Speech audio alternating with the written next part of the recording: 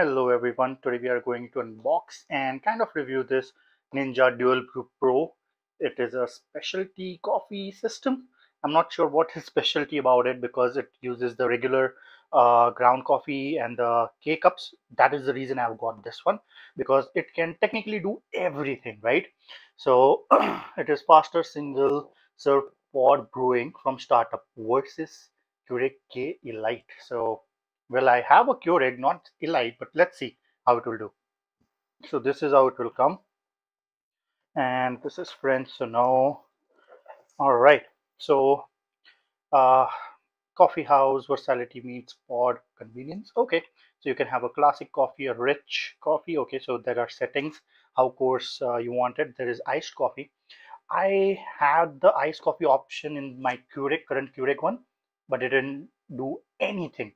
So I have to check if this will actually pour cold coffee or not because that one is still hot. This is specialty coffee because it has a frother built in. So plus points for that. It can also do hot water. So this is one thing which is, you know what, really handy because this is one system that can do everything. You want coffee, you want specialty coffee, or on hot water. Sometimes I just want to have green tea, and you know what, instead of boiling water I would prefer to have it come through here. So come on. Oh, plus points for this as well. And now it is, what does it say, consistent temperature. So ideal brew temperature. Okay, I have no clue about this. So okay, even saturation. So shower head and dry needles ensure no coffee ground goes unbrewed. Well, I can't see inside, so I don't know, but I'm you know what, trusting it. Brew cycles, pattern of brewing and pausing, calibrated for every size and style. Okay, so it seems like they have put a lot of R&D into this. And now let's see, what does it include? So it includes this big brew thing, the pot. So that is good because normally in the morning, me and my wife, we have like 2.5 cups of coffee in total. So instead of having 2 or 3 pods, we can just brew it via the coffee into this big one. So that is helpful. Or when you have friends over, you don't have to, like, go for each and every pod. That's how you waste the pods, I would say. But this is a good thing to have. So you have option of both. And it has a fold away hot and cold frother. It also has Ninja Smart Scoop. So I think it's just for the scooper. It has the Ninja Pod adapter as well. It has the paper filter kit, removable brew basket. So that is, I'm not sure if paper filter kit what it is, but removable brew basket means the you don't have to have the new basket, like the paper basket every time. That is what I'm assuming. So let's open it up and see. This is a good packaging. Elevate your brewing experience, blah blah blah. Which will you brew first, ground or pods? Good. This is a really nice packaging, I would say, because at least in the looks, right? At least in the looks. So this is what it is. It. I think it's warranty paper and everything.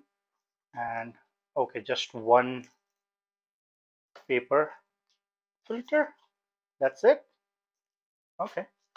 Okay, not bad. I'll keep it on the side and keep this one, I think, in quick startup guide and everything on the side as well, plus recipes as well.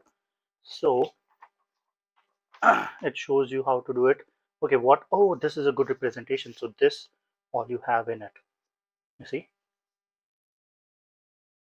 Nice. Got it. And then it just shows how to do it. But let's first get one by one all the equipment. So this is the frother. We'll keep it on the side and let's open this up.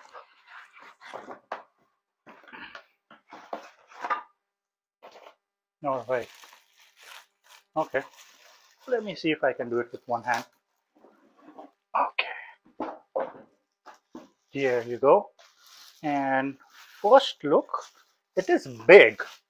I didn't realize it would be this big, but it is quite big. Not complaining. Let me check.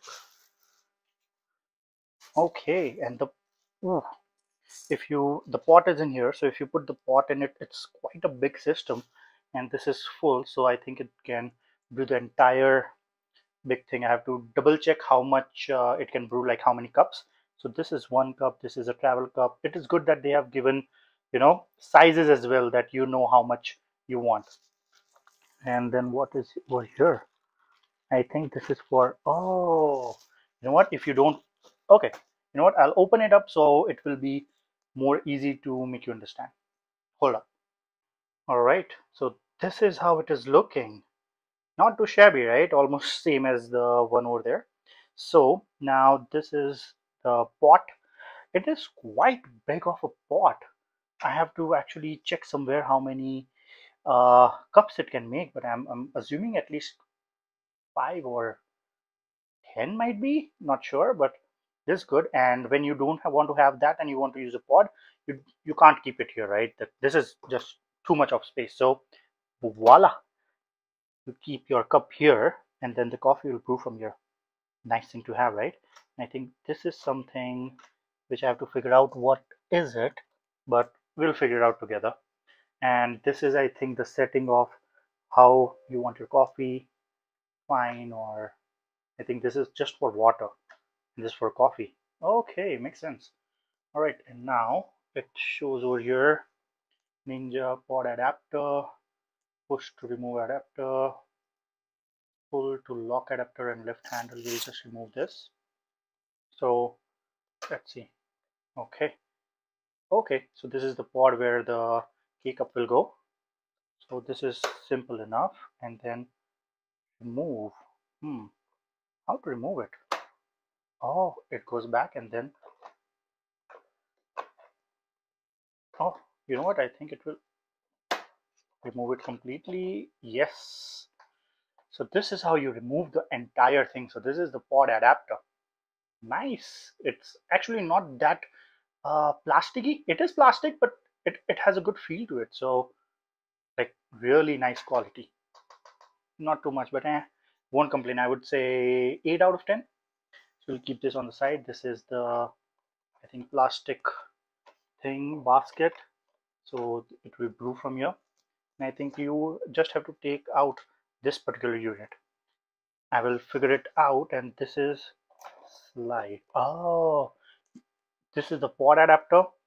If you want pod, you bring this over here. If not, this will come out, and then this will, I think, it will have like the outlets over beneath there, and it will brew coffee from there. Oh, nice. Really sleek design, really sleek design. They have actually utilized like crazy. Now to avoid contact with steam and do not reach to this place is okay. Oh, you know what, we have to also find where to keep this. One more thing which I will put here, that they have actually have this scoop right over here. I'll remove this so you can see. So this is a really good and handy place to keep it. There you go. You see, remove it. This is the rubber over here, and then boom, right to its place. So you don't lose it. You don't keep it anywhere and then forget about it. And I think this will go right over here. Let me take it out and also put it over here. But now my question is, it will lock like this, but I have to see. Oh, you know what? No, it will. Okay, I have to get this out. Hang on. Ah, you see, it came out like that. So I'll just put like this and this. This is locked, and then it has its own place. It has its own place over here with everything is set up. Boom, you want to do something, just I think this is the on off button for this one, for the frother, and then back to its place. Really, really good, really good. I just want to see how it functions so I can give you a better review. So let me get this down and then get it working and then show you. All right, so this is how it is looking after almost 20 days of use. I know it's dirty, I didn't get time to clean it, but all good, no worries. So you can set up the time over here, and then there is this open, close, open, close, so you don't mess it up, right? That if you don't have water, you can close it. Just so a reminder for you that okay, you have to put water, and then these are the options you get. So depending on the brew style, if you have a pod, it will automatically detect this particular unit and be like, okay, The only option over here is pod. So you can have it rich, which gives you maximum of 11 ounce. You can go as low as 6. You can go as more as 11 ounce. If you are over ice, same option is over ice and classic. So specialty is just one option, which is 4 ounce. That's it, nothing more than that. And then you have another option of classic, which is the regular coffee, which again 12 is the maximum, as low as 6, and that's how it is. So this is with this adapter. Now see what happens when we remove the adapter. So you have to push and then remove it. So this is removed. You can see I've not used this one yet, so it's clean. I guess I would have really liked if they would have given, like, something pre-set, like, filter or something, but it's all good. So now as soon as you do this, you see it changed. Now instead of pod option here, it is showing you this bean option. It means that you have put your own beans. And now classic, you can go all the way up to 55 ounce. That is what I think is the capacity of this beaker. We'll not use it right now, but yeah, let me just show you. Yeah, this is how it will fit. And then you can go low, low, low. This is actually the full one, if you can see. Then if you go rich, it is 47 ounce, over ice 55, specialty. I actually don't think you should even consider using specialty coffee with the ground one, because I just don't know. It's too much of measure and everything that you have to do, so just forget about it. Now, this is all things coffee. One more reason why I bought this machine is because it can do hot water. I know it sounds silly, but man, you know what? I actually enjoy it. So over here, you just switch it to water, right? Now over here, you'll see it changed completely.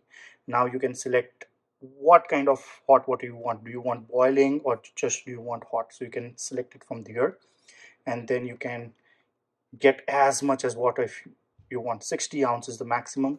You can do it less. There is delay option as well, where you can set it up so it will be ready when you want it to.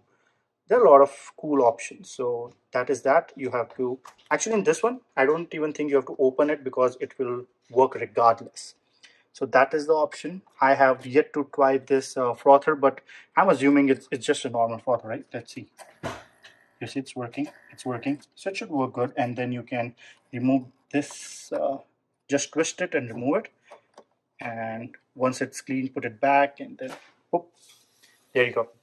So let's put this one back. It's easy. It's mechanical, and then you have to get it forward to make that sure that it is working. Now you'll see, last time we did it, it was the regular coffee, and now it switched to pod. So basically this is working.